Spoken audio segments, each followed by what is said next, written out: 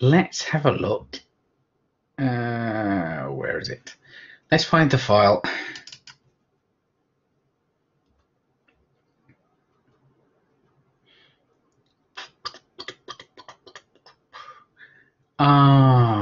Still forgot to say something. Doesn't matter. We can look at it here. Right. This is exactly the same data in SPSS. Now, the thing that I forgot to say about before is these test tubes which have nothing in. So they had nothing in to demonstrate that if there's no substrate in there, the enzyme doesn't do anything, so its rate should be 0. But 1/0 is not 0. It's infinity, and so these two things should both be infinities, and it's all a mess. So you need to ignore those particular rows in doing your calculations. So the first thing you need to do is pop into variable view and add some missing values for the inverse 1/s and 1/v. So we need to put missing values of 0 in there so that we don't have any problems. Good.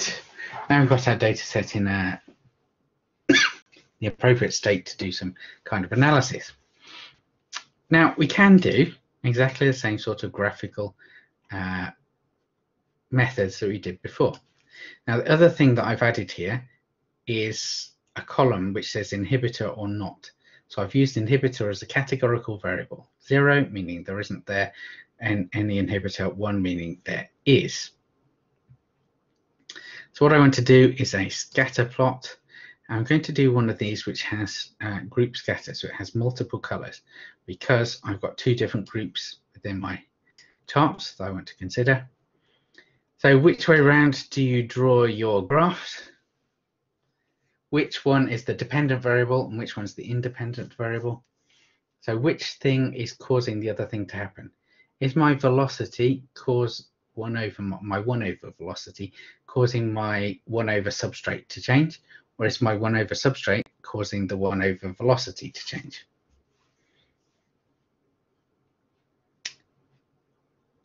So the 1/, substrate, that's your independent variable, your explanatory variable. As I change the substrate amount, it changed the, yes, so 1/v is the dependent. That goes on the x-axis, and I'm going to set my color based on inhibitor.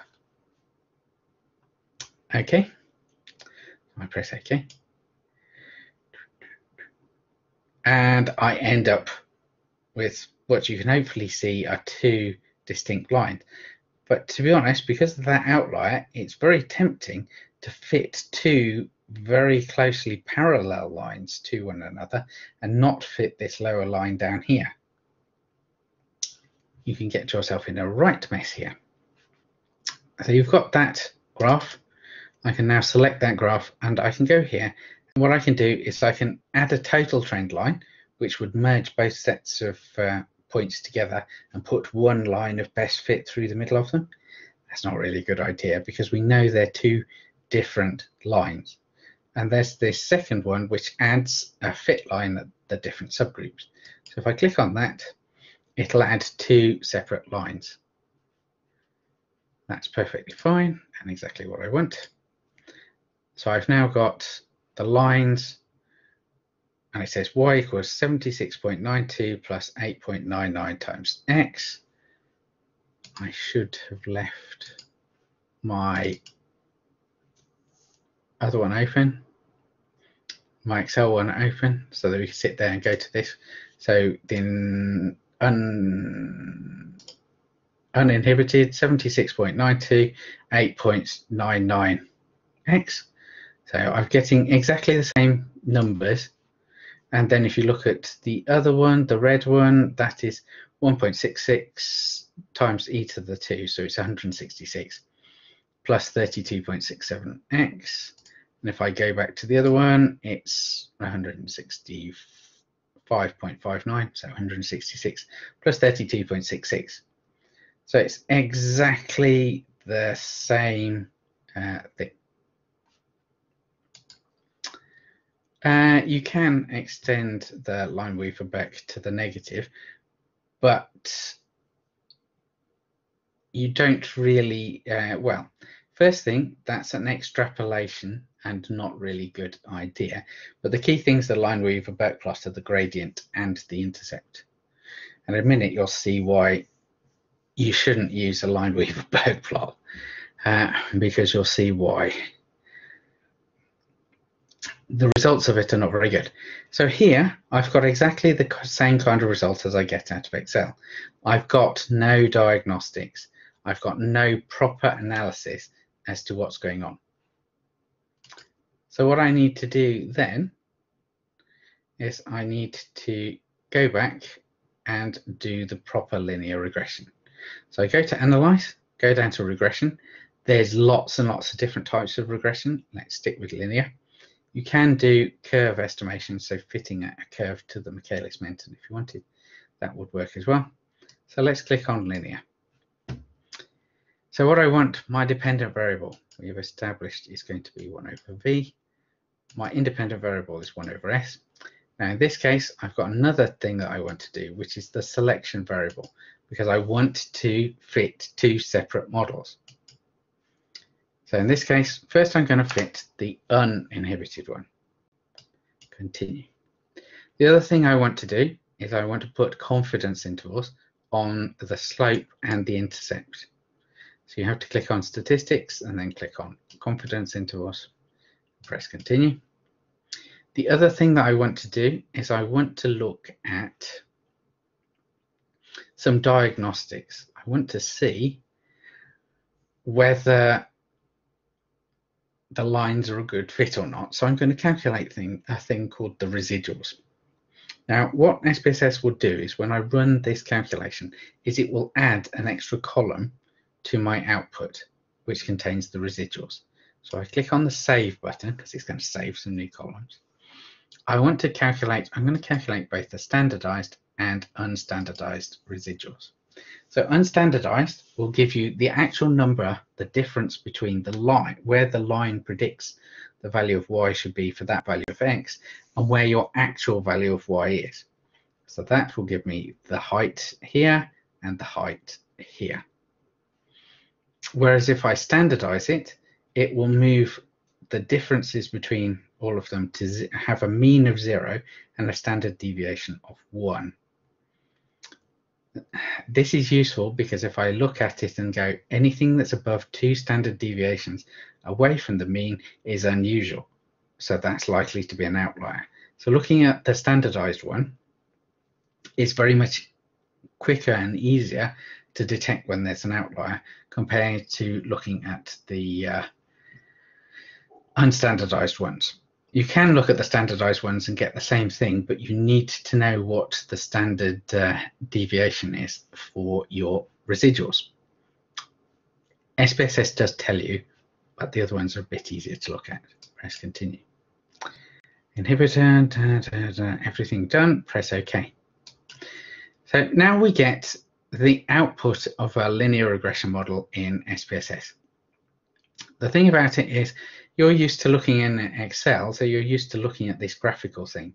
But when SPSS does it, the true regression thing, it doesn't give you a nice picture.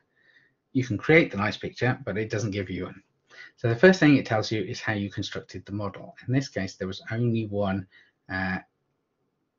independent variable. You can have models where you have multiple independent variables. That's called multivariate linear regression.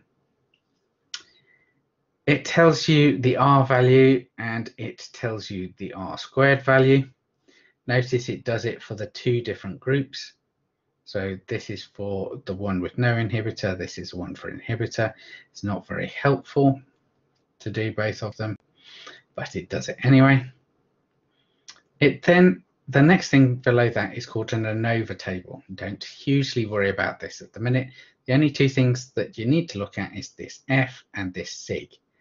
This sig must be below 0.05 to tell you that you have a realistic regression model, that the model is a good fit to your data. It's 0.108, that's bad news. It's telling you your regression is not very good. Now, if you did this in Excel, it's giving you no kind of warning that your regression might be a complete pile of mess and disaster and not to be used. Now, if you go down to the next, you have the actual model. So the way that it writes, the SPSS writes it, remember I said a line is defined by two things, a slope and a constant, the intercept. So it's easy to read from the table what the constant is. So you go to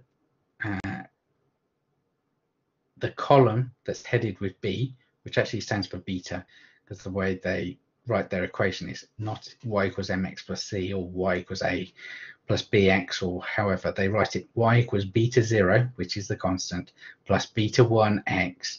Then if you add x squared, it'd be beta 2x squared, and so on. So this one is your beta 0 and it's your constant. So it says it's 76.924. We've seen that before in the Excel one. That's all good. And then below it is the slope.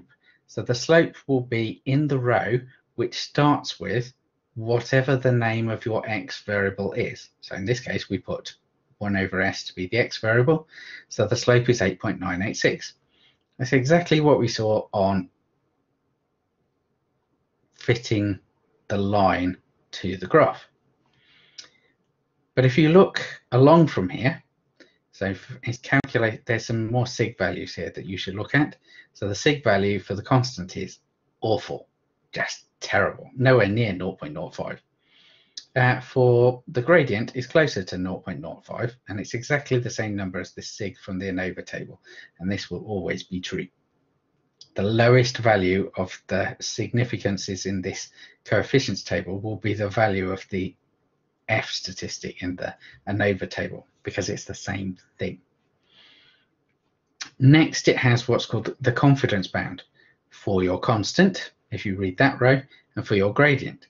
So it's saying the constant can be anywhere between minus 793 and 947. So basically pick a number and you'll be right. It's saying that the slope can be anywhere between minus 2.821 and plus 20.793. So it can be a negative downward slope as you increase the substrate concentration, the velocity goes down. I don't think that's possible. Or it could be a massively positive slope with a gradient of 21 compared to 9. If this confidence interval contains a change from a negative slope to a positive slope, then it contains a zero slope. That's one of the possibilities in the confidence interval. And zero slope would mean that you can change your value of x as much as you like, y remains the same. That would be telling you that regression is not possible. So from this diagnostic, I can immediately tell that I've got something horrible going on with my data, and I cannot use that line fit. It would be totally wrong. If I look at the residuals, notice it's broken into two sections because SPSS, for some crazy reason, calculates the residuals not only for the uninhibited ones, which is what I wanted, but also for the inhibited. So for the inhibited ones, you can see that the mean residual is 997. It's got a minimum of minus 111, a maximum of 3,600. They're just terrible. This is telling you that the line that you fit for the uninhibited is nowhere near the same line that you need to fit for the inhibited, which is good. That's important. If you look at the residuals for the uninhibited, the mean is 0, which is where it should be. The maximum is 1,263. That's massive. And the minimum is minus 530. And the standard deviation is 575. These are all really big numbers and very, very worrying. And you can see clearly on this plot that this one's a bad number. But if I also do the graph of so instead of doing 1 over V against 1 over S, I want to do the plot of the residuals, the residuals that I calculated. So if I do the unstandardized ones to start with and press OK, so what you can see for the red ones, which is the inhibited one, the residuals are always terrible, and they're going up in a straight line. So that's telling you the line is completely wrong.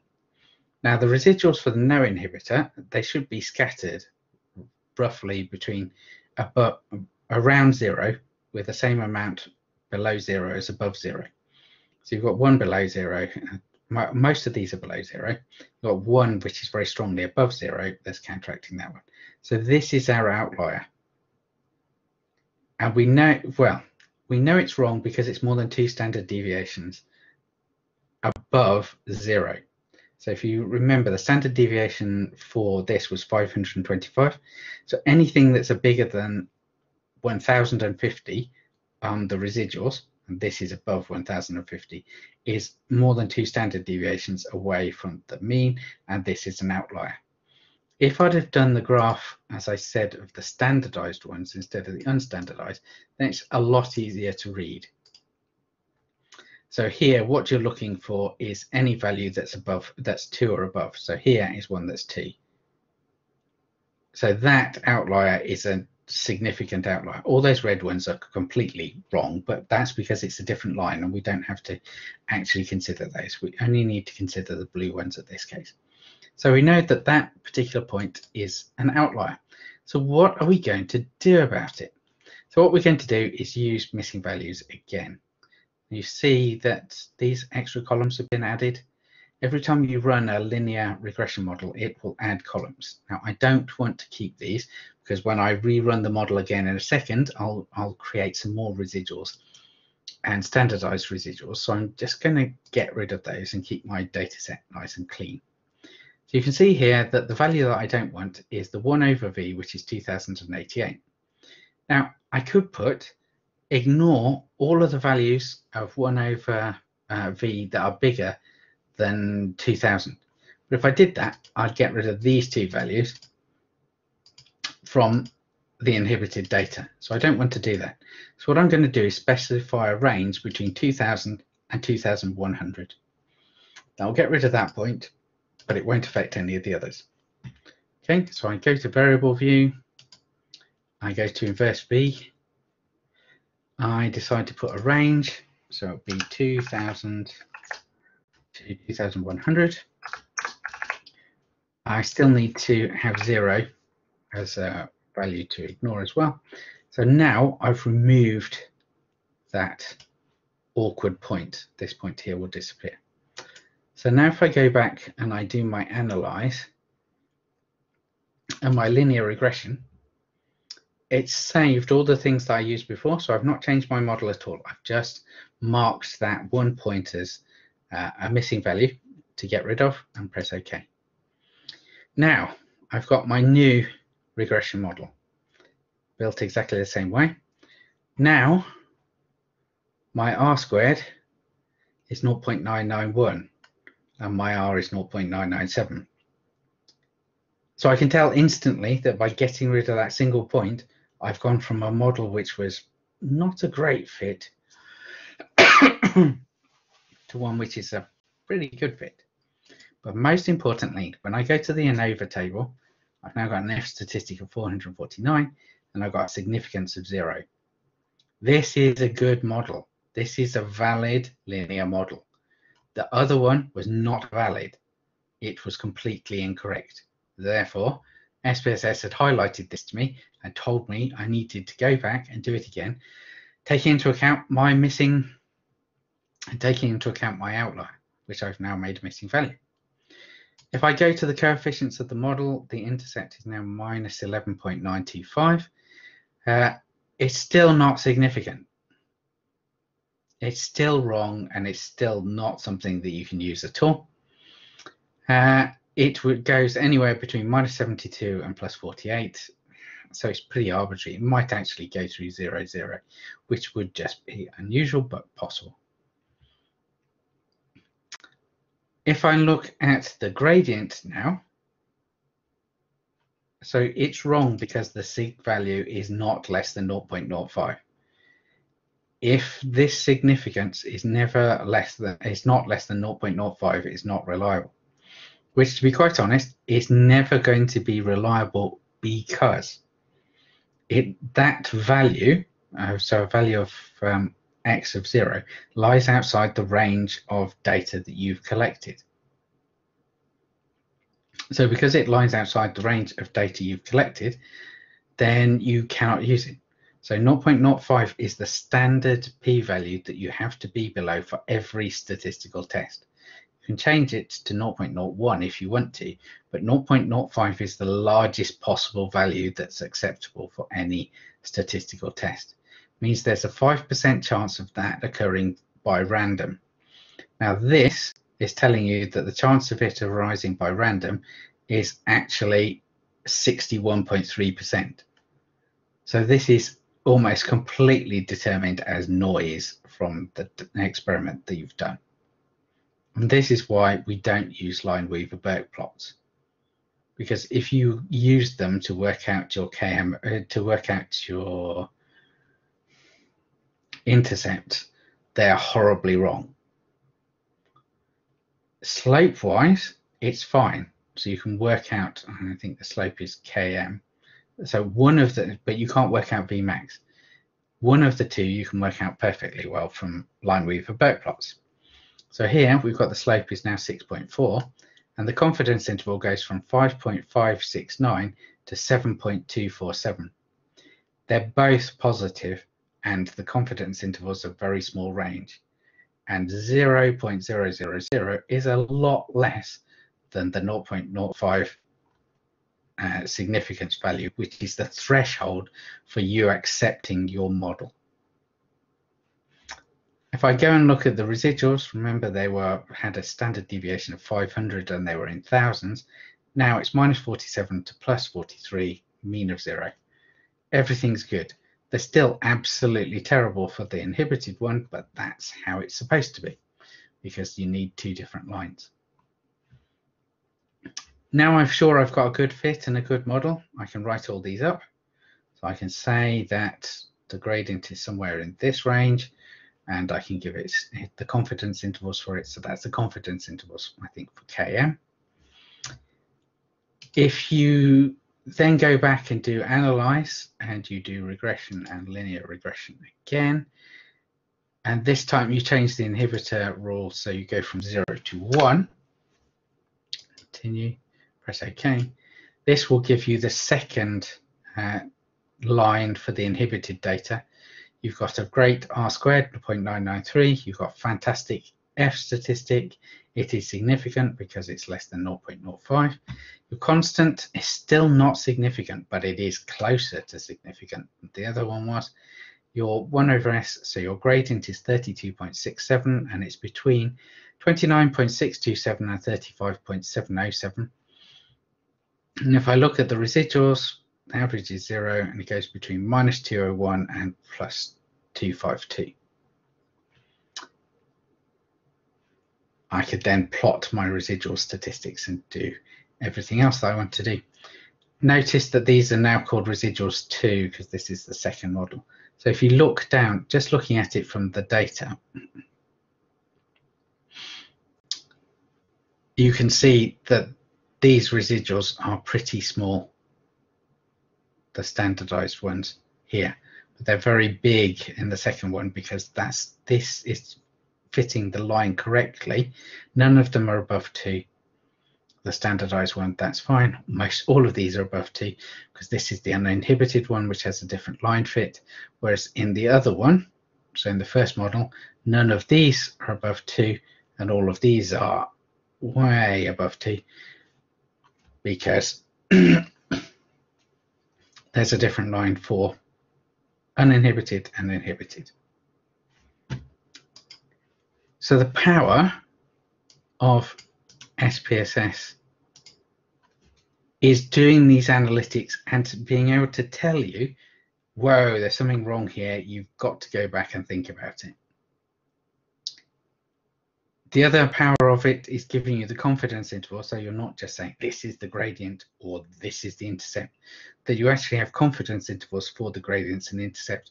So if you're using that to derive values that you're going to use for something like Km and Vmax, you have confidence intervals for these particular properties that you've just calculated. But the main thing is its diagnostics. There are no diagnostics in Excel. There are very not complex. There's just a very complete set of diagnostics that you can run when you do it in SPSS, and they're not particularly difficult to access those diagnostics, so that you can know you've done the right regression.